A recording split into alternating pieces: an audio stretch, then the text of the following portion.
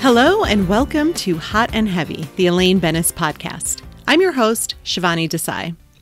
Today I'll be talking about Season 2, Episode 12, The Busboy. Hello everyone. How is everyone doing out there? Oh, great. I can't hear you. This is a podcast. I'm doing well. Sorry, I just wanted to switch it up. I say the same thing every time when I'm saying hello to all of you, so just decided to switch it up and, well, wasn't very successful. Anyway, I'm doing okay. Not much has changed, I guess, since the last time. Today, my daughter started middle school, so it was her first day. She was very excited. She just couldn't even sleep past, I think, 5:30 a.m. She came to our room and really pumped for the new year. So very exciting. I'm excited for her too. I'm also a little nervous for multiple reasons. Middle school can be a tough time. It was for me, certainly. But also just with everything happening, with the Delta variant, leadership in this area where I live, I don't know, they just seem to think that masks aren't necessary. We're going to respect everyone's choices. Well, yeah, if your choice might make a bunch of kids get really sick because, there are certain kids, my kids' age, who cannot get vaccinated. So that's just called being selfish. I don't really give a shit about your opinion about masks. You're not a scientist. Ooh! Going off on tangents, but I've been really frustrated and really tired. I guess I'm just tired of being forced to adhere to decisions because this loud group of people who refuse to believe facts just hold all this power. It's really, I'm just tired. I'm frustrated and tired. But that doesn't mean I'm going to not voice my opinion or fight the good fight. So it's just part of, I think, getting older, getting more aware. You can't let these things just kind of pass you by. You have to make your voices heard. And I realize that's what the people who are anti-mask or anti-vax are doing with our school board and the people who make decisions. But to me, especially in an educational entity, It is so ironic to me that instead of listening to the experts, you are giving so much power to people who don't have any expertise, but are just inconvenienced and upset about it. All right, I'm going to move on because I don't want to go down this road. I will get way too upset. All right, let's get into the episode, shall we? This week, covering the Busboy, and it's technically the season finale of season 2, even though it's kind of an odd way to end the season, and there are reasons for that. I've kind of gotten into that before in a couple previous episodes, especially the Deal episode, which was originally supposed to be the finale for season 2, but they switched everything around, did a little switcheroo, if you will, or whatever's good for the goose is good for the gander, whatever it is. The synopsis from my coffee table book is as follows. George decides to make things right between himself and a busboy, David Labiosa. He accidentally got fired. He and Kramer make things worse by letting the busboy's cat escape during their brief visit to his home.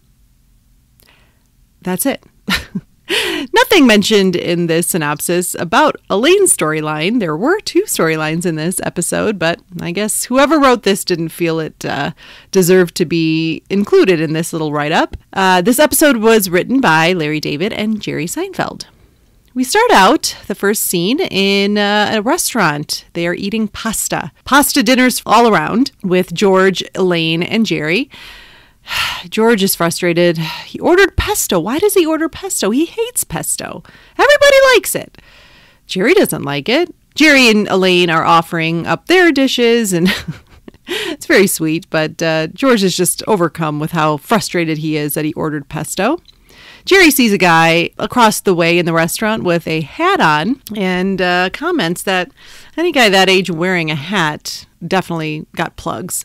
Plugs And I feel like maybe it was more popular in the 90s, I want to say, or you heard about it more, when men who are balding or bald, receding hairlines, they would have hair from other parts of their body plugged into their hairline to kind of fill in that rescendancy.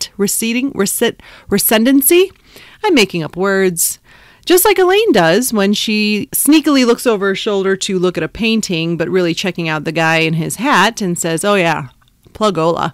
Jerry then tells Elaine that he needs her to let the car warm up for a minute before she starts driving it. George is curious. Well, what do you need the car for? Jerry says Elaine is picking up a gentleman caller who she met when he was in town on business. He's from Seattle. His name is Ed. And they shared an interpersonal experience. Ding! On the glass. I'm assuming interpersonal experience is having sex. I'm not sure why they just couldn't say it that way. Jerry says, well, he leaves, but he learns that the Bennis tattoo doesn't wear off so easily. And she chimes in on some people. Now, George has this reaction where he goes, ooh. I'm so confused by this reaction. I don't know if when Elaine says on some people, if that's supposed to be a slight to Jerry because they broke up and so the Bennis tattoo did not stay tattooed on him. I don't know. But the ooh from George, I guess is kind of like, ooh, you got Jerry. It's not that important to the episode, but for me, it was just confusing. I never understood that, that reaction. And Ed is staying with Elaine for a week. It was supposed to be a weekend, but somehow became a week. All of a sudden, George notices a fire at the next table. So he gets up pretty quickly, puts the fire out. It was a menu that was too close to the candle. George tells the manager that. He says, I think the busboy did that. Elaine jokes around and says, I'm never eating here again, after the manager apologizes to them. Then they notice that the busboy is getting in trouble. It's getting kind of heated between the manager and the busboy. Then the busboy leaves. George feels awful. Elaine's concerned too. Oh my gosh, he must have known I was kidding. I said it in a kidding way. Jerry didn't say anything. The purpose of this scene, it's a setup, of course. A busboy gets fired, probably because of what George said. Elaine has a male visitor who is staying with her for a week. My overall take on this scene, I always thought it was odd, and ultimately I don't like the fact that Elaine makes Jerry tell the story of who Ed is to her and all this. I don't know why that is. It's like she's almost embarrassed about it or something. She's like, well, you tell it. I don't know. It seems very odd to me. I would have liked to hear JLD narrate the story, maybe with Jerry adding in little comments here and there instead of the other way around. I just thought that was a really odd writing choice. And this is something that I'll talk about a little bit more later, but Jerry has no storyline in this episode. So we've set up both of the storylines. I guess I would say that the busboy storyline is the A story. Well, obviously, it's the episode is named after it, and it definitely gets more airtime. And then also the boyfriend staying with Elaine. Kramer eventually just hops on to the George storyline, and we'll get to that in a little bit as well. But yeah, Jerry kind of remains independent of each. He is sort of the counsel for both of them. But yeah, there's really nothing just independent for Jerry in this episode. The next scene, we're back at Jerry's apartment. It's later that night. George is still worried. Oh, man. And he's making a ginormous sandwich. And I get so distracted because I believe it looks like a sandwich with deli meat, so like turkey or ham or something. And he's putting ketchup on it. Is that a thing?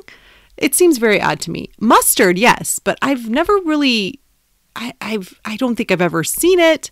Mayo, mustard, yes, but ketchup on a deli sandwich? Huh. Very odd to me. But then again, it's George, and I don't think he has a lot of restrictions on what he eats. And I guess he's making the sandwich, too, because he hated his pesto, and he didn't really eat anything at the restaurant, so he needs this ginormous sandwich with ketchup on it. Elaine buzzes and enters with a lot of excitement because she's one clever chickadee. She obtained the address of the busboy using charm, which means nothing to Jerry. She also needs the keys so she can go pick up Ed. George decides he's going to go to the busboy's place. He can't live with himself, and Jerry convinces him to take Kramer. Since Elaine can't go, she's got to go to the airport. And so, yeah, take the K-Man. George is hesitant, but Figures, well, it's better to be safe in numbers.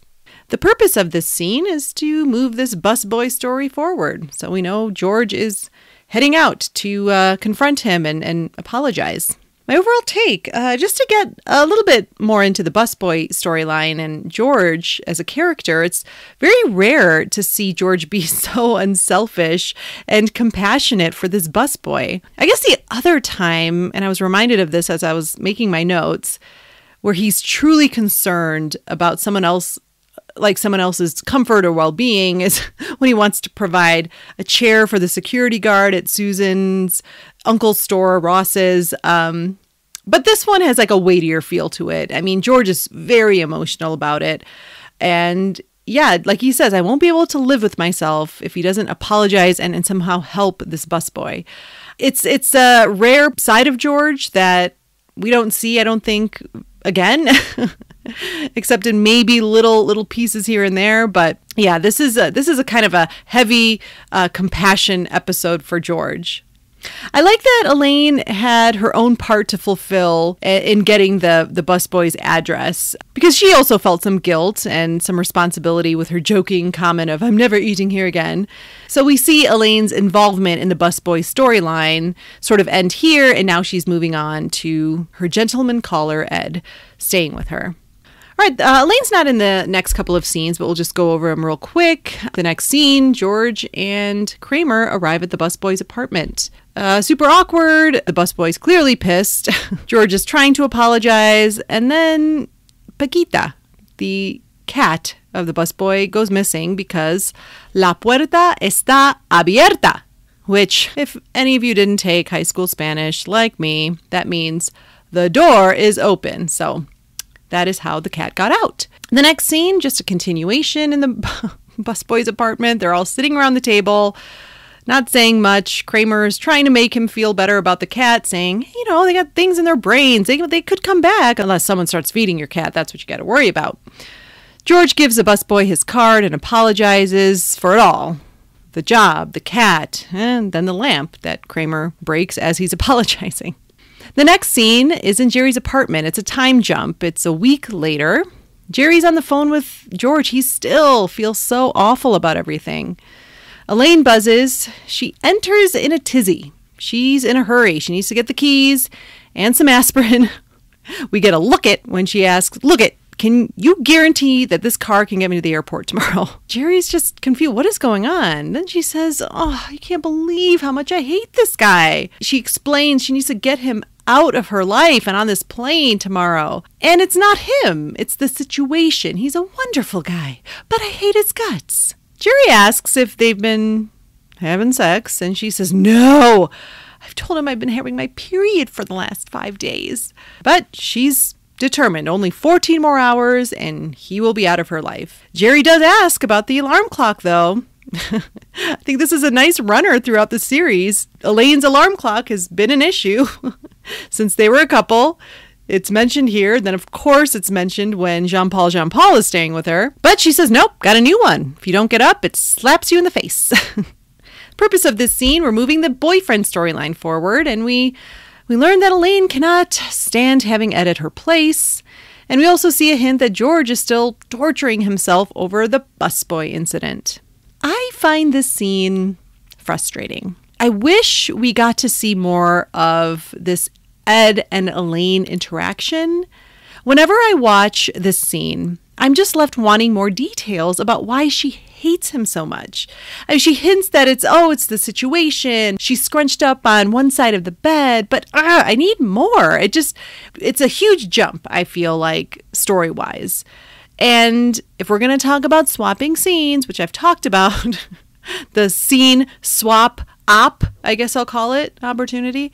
This is where I think we could have scrapped that second busboy apartment scene for an Ed and Elaine scene. I think that second scene in the apartment is really unnecessary and it drags on. So if we could have just had some kind of a display about what it is that's really bugging Elaine about this guy versus just a quick line about, it's the situation. I don't know. It just seems like a big extreme and like we'd missed a scene, at least an opportunity for a scene. Performance-wise, it's totally fine. I mean, I like how JLD plays it. Now, it's not a faceless suitor situation, which I've mentioned in earlier episodes where Elaine would just talk about a boyfriend and we'd never see him. We do get to see this boyfriend, but we don't see what this buildup was to the situation in the next scene where they've overslept. So it's not a faceless suitor situation. I'm calling it a faceless conflict situation. It's not the best term, but it's what I'm calling it. It's what I came up with. So the next scene is Elaine's bedroom. Oh God, they overslept. It's 9:15. Ed keeps just saying he's so slow. He's like, I'll just go tomorrow or the next day. And she's just frantic, trying to get him dressed, trying to get him packed. She's not listening to anything he's saying. She just keeps insisting, no, you have your ticket. You have to go today. You have to go now. He wants to shower. No way. Oh, he's got cashews. Nope, you're not getting your cashews.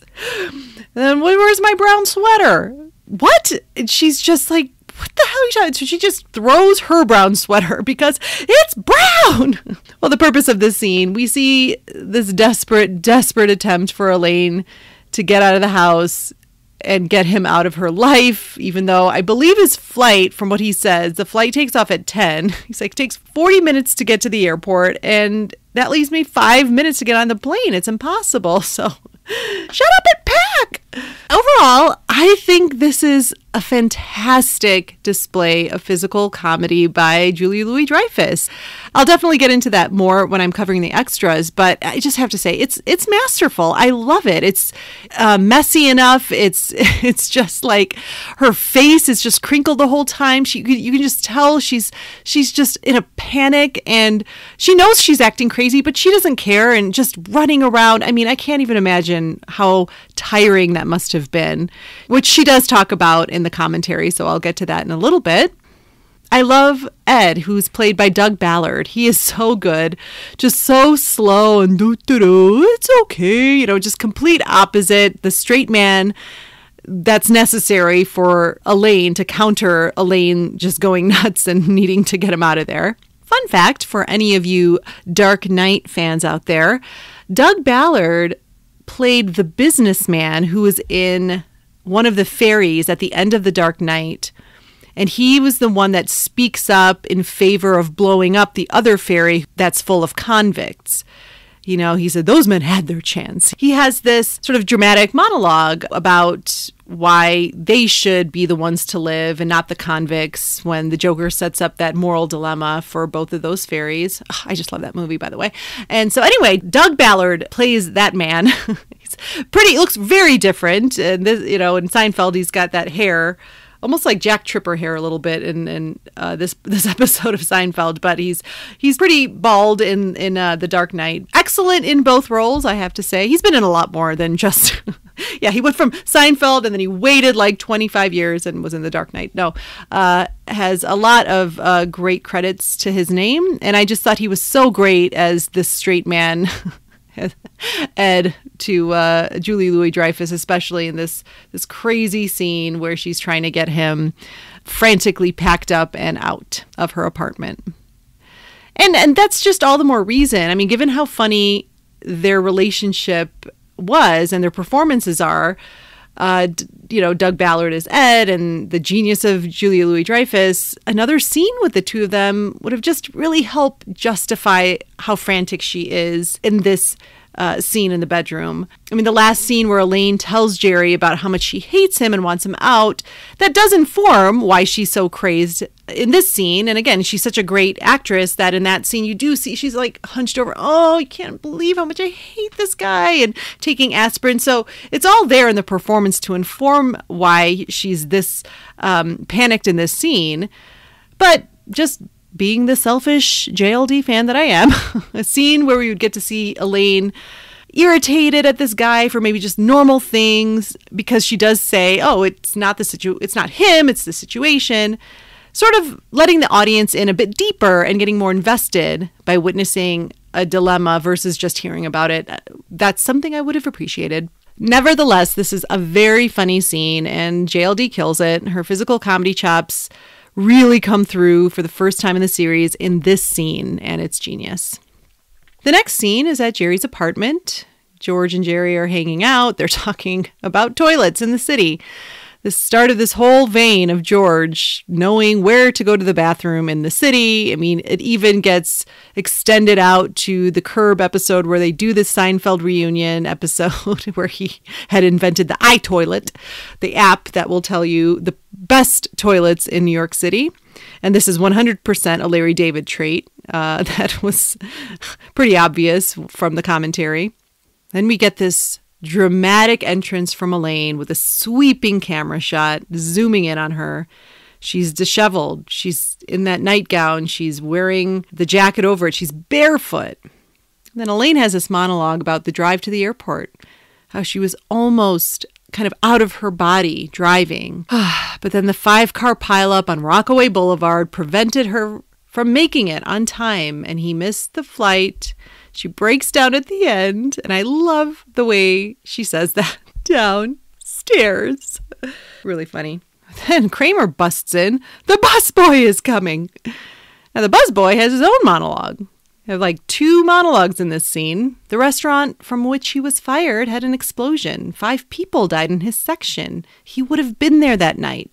George saved his life. Plus, he got another job, and Paquita returned. Ed buzzes. He's coming up. The busboy and Ed get into a fight in the hallway, and we only hear it, we don't see it, but sounds pretty ugly. Purpose of this scene, we find out that Elaine didn't make it to the airport, and the busboy is happy now. Well, that doesn't last long because both of the storylines converge. Ed and the busboy get into a fight. Overall, okay, it's complicated, my thoughts about this scene. Performance-wise, I have 0 issue. JLD does, but we'll get to that later. I don't really love the writing in this scene. The monologue for Elaine was rough for me. It goes on for too long, in my opinion. It's not a very long monologue, but it felt long. And I think it was just because I didn't really care for the writing. It's just not interesting for me at all. And the only moment, like I said, that I liked was at the end when she says, downstairs. I guess sometimes less is more, and I think that applies here, especially when I believe we could have gotten more out of this storyline with just an additional scene involving Ed and Elaine. I'm saying it again. And then we get, like just a minute later, another, in my opinion, too long of a monologue from the busboy. It messed with the pacing of it, and I just didn't really care for either monologue, to be honest. And it just, I don't know, it made it all fall flat for me. The collision of the storylines was fine. I mean, I do like how the fight was off screen, but it also, it did seem to come out of nowhere. I mean, we get a bit more info on Ed, I suppose. He seems to have an anger issue. I mean, we already knew the busboy was very intense and definitely seemed like he could get into a fight at a drop of a hat. But it does seem a little bit forced to me, like they needed a button for the end of the scene. So, hey, a fight, yeah. Seemed a little lazy in my opinion. The final scene, we're at Monk's with Jerry, George, and Elaine. It's kind of a bookend to the first scene with them all sitting at a restaurant. Ed is still in town because he got super injured in that fight. Can't eat solid foods. Elaine is taking care of him. George has to leave because he has to feed the cat, Paquita, because he's taking care of the cat.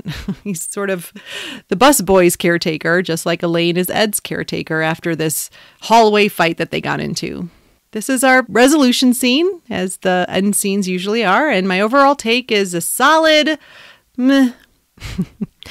Okay, well, let's take a quick break, and I will see you on the other side. Hi, honey. Oh, what are you wearing? Oh, it's new. Do you like it? Like it? You look so, sexy and comfortable. Traditional lingerie not for you? You're not alone. For some of us ladies, we feel sexiest when we're covered from neck to toe. If that describes your ideal night of intimacy, then you need the Mighty Nighty. You've heard of Mini, Midi, Maxi. Well, now there's Mighty. From the makers of chic shoulder pads and velvet vixen suits, the Mighty Nighty is for the modest woman who harbors a sexy tomcat inside. While other lingerie brands live by the less is more creed, we at Mighty Nighty believe that most is more. Every inch of hemline is ruffled, from the pleated collar bib to the extra long puffy sleeves. You could be a pirate. Made from thin white cotton, the Mighty Nighty can also double as a sheet for a crib mattress, because we believe in subtle, sexy sustainability. Leave 100% to the imagination of your beloved when you step out in your Mighty Nighty. We put the long in lingerie. And we're back. So there were a few extras on this episode. We had an inside look where Larry David talks about the merging of the storylines and how it was actually accidental, but that he loved it. And it really pointed him in the direction of doing that as often as possible. Worlds collide. Storylines collide. Jerry's generosity is mentioned by a couple people in the inside look, Jason Alexander being one of them. I mean, the fact that he had no storyline. One of the producers took him aside and said, you're being too generous here. I mean, the show is called Seinfeld.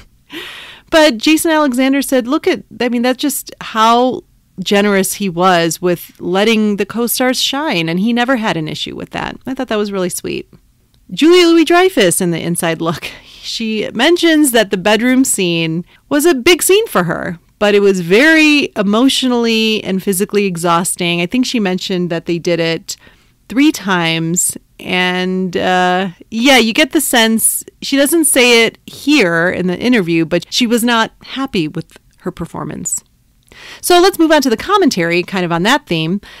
It's Jason Alexander, Julia Louis-Dreyfus, and Michael Richards doing the commentary for this episode. And I guess I'm just going to focus on the common theme of how much Julia Louis-Dreyfus just seemed to hate to watch herself in this one. She hates her hair, her clothes, her makeup, and most of her performance. She just keeps saying, oh God, what is that? What was that choice?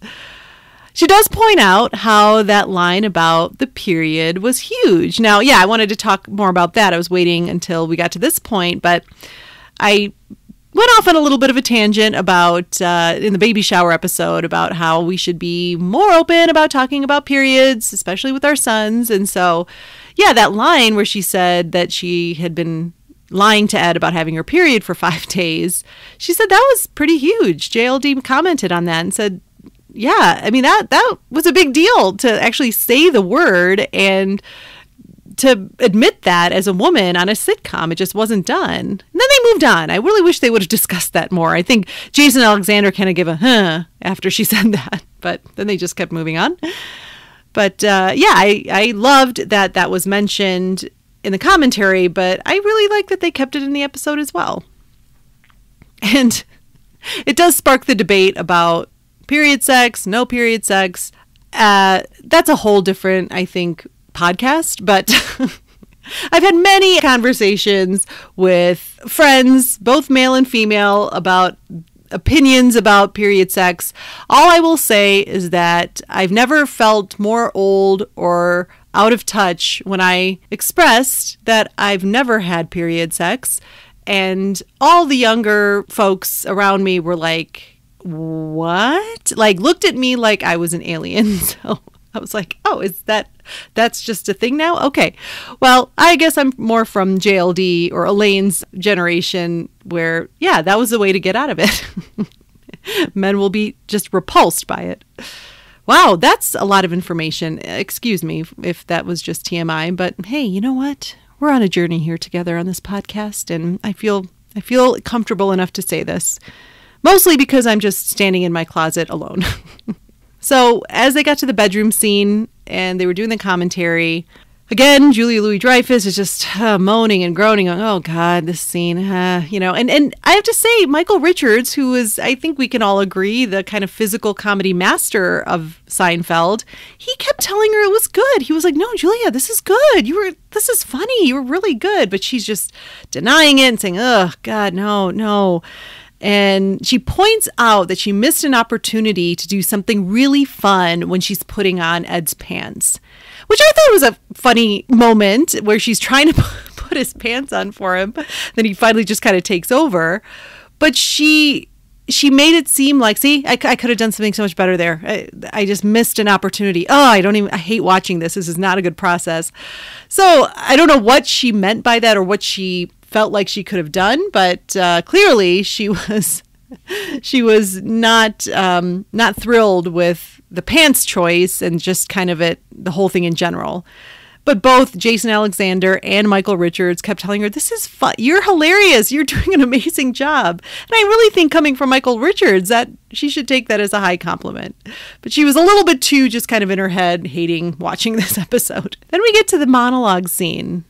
This is where JLD, I mean, she just, it's the most extreme reaction. She refuses to watch it.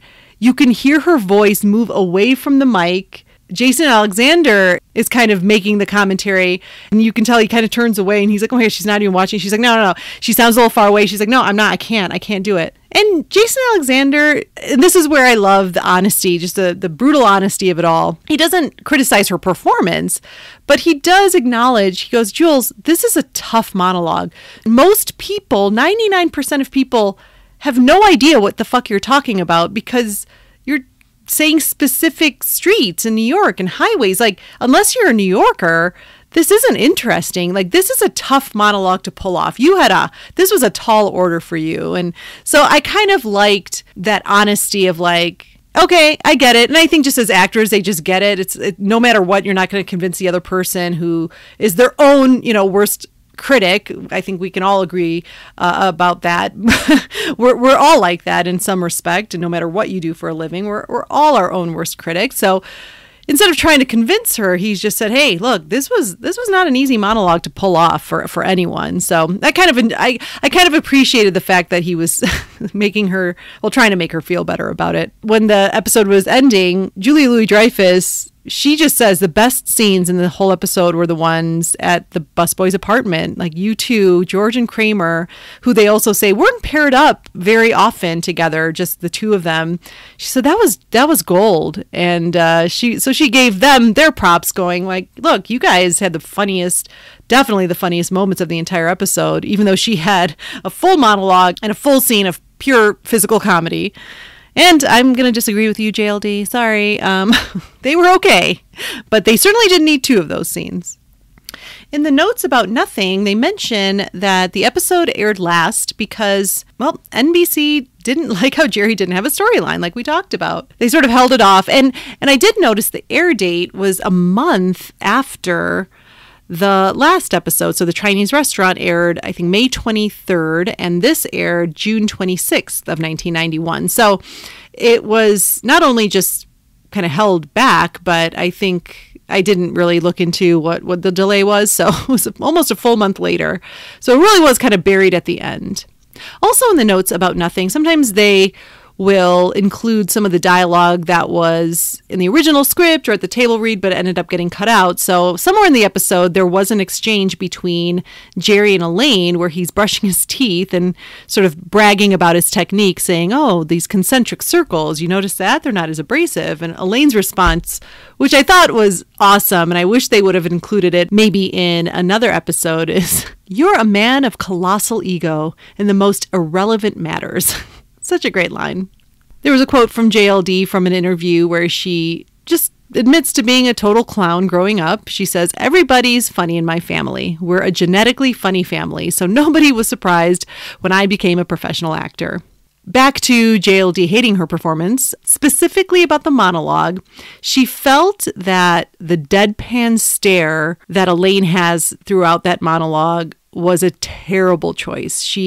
That is the part, and I think that's why she couldn't watch it during the commentary.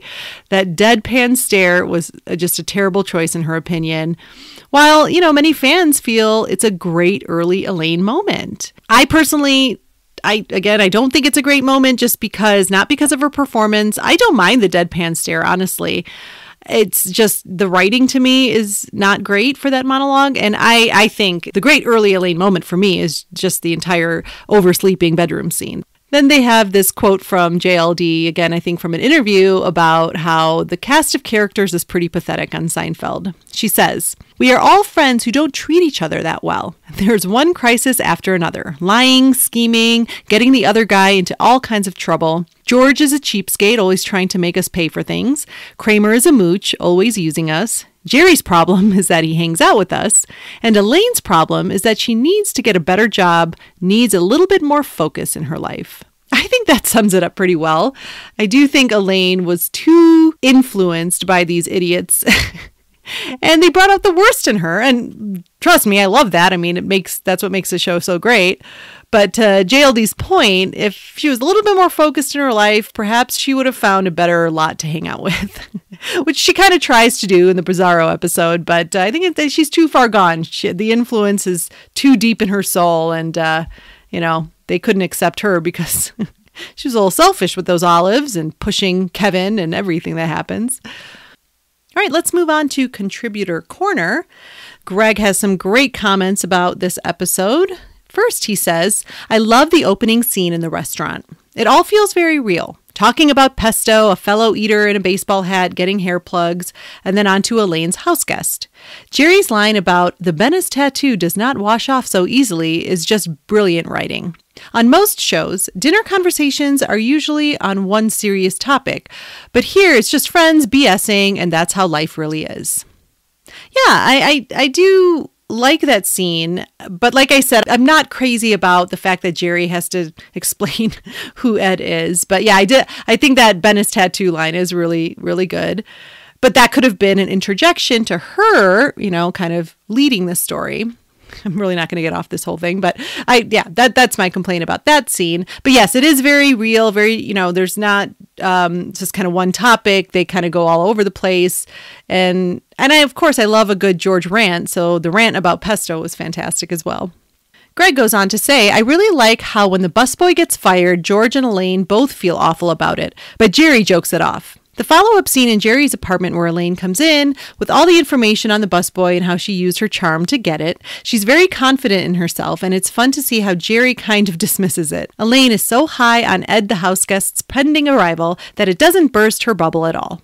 Yeah, I thought that was interesting that Elaine felt any kind of responsibility about it. I mean, but I do like the contrast between her and George's reaction to Jerry just being like, "I don't say anything." Next, Greg says, "I have to mention the wardrobe on both George and Kramer when they visit the busboy. Specifically, George's hideous hat with snowflakes that look like coronavirus cells on it. Ooh, topical. With a big poof ball on top, coupled with a hideously thick scarf that's wrapped around his neck many times over. Kramer looks like he borrowed Doc Brown's lab coat and paired it with the Harley-Davidson shirt for some reason. This scene goes on for far too long, and there's not enough comedy in it. Between the missing cat and the broken lamp, I'd rather see how things are going with Elaine and Ed." Whoa! Yes! Sorry if I just blew out your ears. If you've missed it before, I read these real time, so I have not read Greg's comments before this moment. So what I've been mentioning tirelessly and probably too many times about how we needed more Ed and Elaine and less of this busboy apartment shit. Greg just totally validated all my feelings. Yes. And yes. Okay. So I've already gone over that, but the wardrobe is weird. That hat, like, are you 3? What is that hat? During the commentary, they kind of say something. They don't go very deep into it, but they go, "Oh, look at that hat." And then Michael Richards does say, "Oh, the Harley-Davidson shirt." And it seemed he has a different outfit from when he is so excited to go, "Take me where? Take me where?"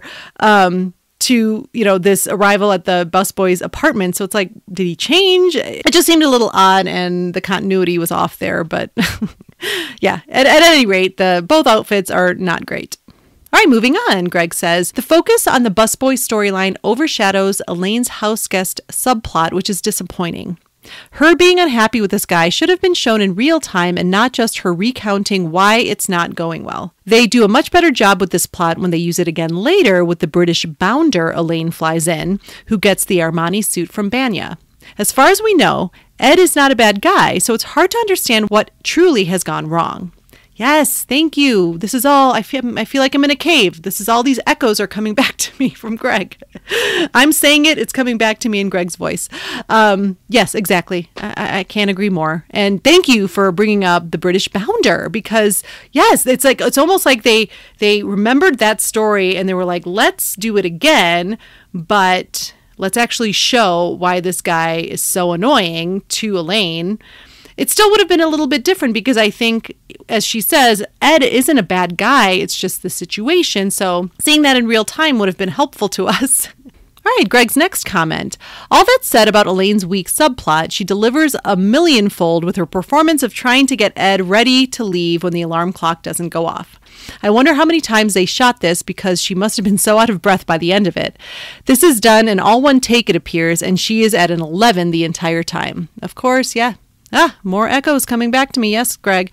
She absolutely takes what she's given and just elevates it to no end. I've said that over and over, but this is a great example of that. She doesn't get to show one-on-one with Ed what's happening in real time with the kind of disintegration of this week-long trip. But man, do we see her give it all in this scene. And to answer your question, which I already did, it looks like they did it 3 times. She mentions in the commentary. So, but still, 3 times doing all of that at an 11, like you said, very physically exhausting and emotionally exhausting, like she said in the Inside Look interview. Finally, Greg says the scene of Elaine walking into Jerry's in her nightgown and a coat, hair a mess and shell-shocked from her drive is classic. She calmly explains what happens en route to the airport, and it's fun to hear this and be able to now relate to it now living in NYC, because getting to the airports is a nightmare. The highways here are so tight with no shoulders, when there is an accident, the whole thing really does shut down. They make so many references in the series to getting to and from the airports, but it's almost always George who is doing the driving, so I enjoyed this time where it's Elaine having that experience. George would have told this story in an over-the-top way with big arm movements. Elaine does it the complete opposite, and it works so much more effectively for her. She seriously could have gotten an Emmy for these last 2 scenes alone.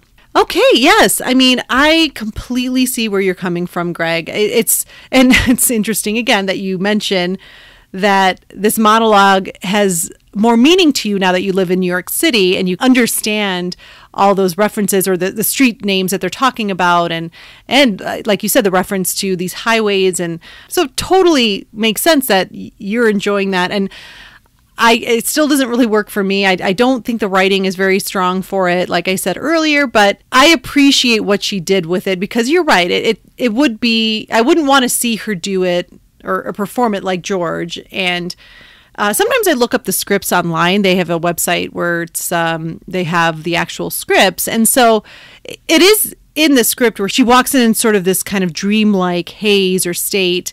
So that is why she delivers it like that. And I do think it's effective, contrary to how JLD feels about it. She hates that choice. It's so interesting to me. I'd love to really talk to her about that. Maybe someday I will. But yeah, I think that we needed to see how Elaine would feel about it versus her trying to do a monologue like George. And I actually have some commentary later comparing this to a George monologue. But yes, I do think performance-wise, she's fantastic. The monologue for me is more of a writing issue. No doubt about it, that physicality of the oversleeping, alarm clock, getting to the airport, frantic packing scene, Emmy-worthy, no doubt about it. Thank you so much, Greg. Always love your comments. If you would like to become a contributor to this show, please email me at elainepodcast@gmail.com. That's elainepodcast@gmail.com. You will receive emails about which episodes I'm covering, when I need your comments by, how I can receive your comments, and someday your comments might be on this podcast. All right, my favorite Elaine moments. Well, I don't know how many times I can mention it, but no surprise, the entire scene in the bedroom. She really makes a meal out of all that physicality, and it works. I mean, despite what she thinks. And I guess within that scene, my favorite within the favorite is just that hopping around when he's asking about the brown sweater. You just feel that urgency. It's almost like a I gotta pee dance, and that's my favorite moment of the entire episode. My final notes. Overall, I think it's a very so-so episode. We do get an Elaine storyline, but it's not served very well when it comes to developing the Ed and Elaine dynamic. And like I said, I feel like they jumped from that excitement of her picking him up in the beginning to completely hating him. The entire plotline could have been better served if there was a justifying scene somewhere in the middle where we really did understand why she needed to get him out and why she hated him so much. And they had time to do it. Second busboy apartment scene. Big ol' waste of time. Julia Louis-Dreyfus's performance is top-notch. I mean, there's no surprise there. But I am a bit surprised hearing how negatively she felt about herself in this episode during the commentary. I mean, even the monologue, which she couldn't watch. I mean, my main criticism is the writing and not that deadpan stare or her general delivery. I like that she's sort of in a trance. It kind of fits the madness of the day. But, I have to agree with what Jason Alexander mentions, that the content of the monologue was so uninteresting, naming the roads and highways, etc., unless you're a New Yorker, and we got an account from an actual New Yorker, Greg, so he likes it because he understands it. Just comparing this monologue from this episode from Elaine to one of the most famous and most brilliant monologues of the series, where George has to get the golf ball. It's the marine biologist. He has to get the golf ball out of the blowhole of the beached whale. And if you compare the writing, I mean, it's similar in tone when you talk about dramatic language, like the sea was angry that day, my friends, like an old man trying to return soup at a deli. And with her monologue, I was going faster than I have ever gone before, and yet it all seemed to be happening in slow motion. So there's this tone of dramatic imagery, with both. While I love specificity, I have mentioned it before, I love specificity. I think the inclusion of details is way more effective when it's relatable details. So that to me is the big difference here. Plus, we did see a build-up to the whole marine biologist thing and how much George wanted to impress the woman he was on a date with and all that stuff. So there was a little bit more build-up, so that monologue was definitely more effective. But so there are so many different elements as to why I think the Elaine monologue doesn't work for me, but that George one does. So yeah, overall, it's a very middle-of-the-road episode for me. Best I can describe my feelings about it. I mean, if I were scrolling channels and this episode was on in syndication, I'd probably keep going, to be honest. And I love Seinfeld, but I'd be like, it's a busboy. Let's see if there's a good Law & Order SVU on. And I think that's all I can say about the Busboy. Thank you so much for listening. We're moving on to season 3 next week. I'm so excited. I'm so happy that I've kept this going. A little personal props to myself. But if you know me and you know my past with getting overwhelmed or maybe just, getting a little bit inconsistent with my efforts, getting to 17 episodes of this podcast is a huge source of pride for me. So then thank you for joining me on this journey. And I'm so excited to keep going next week. Yes, season 3. So please keep listening and I will see you next time.